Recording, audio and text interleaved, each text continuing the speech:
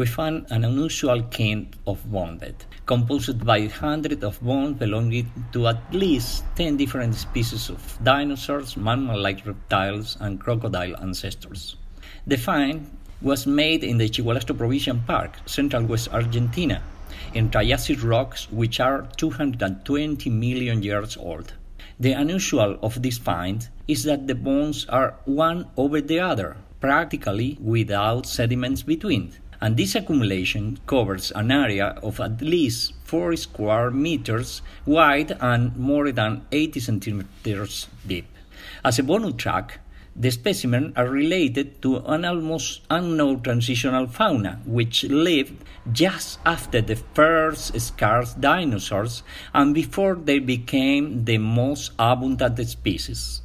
For this reason, the fossils contained in this bone bed are unknown species for the science and will help us to understand why the dinosaurs, short time after its origin, they became the dominant species on land.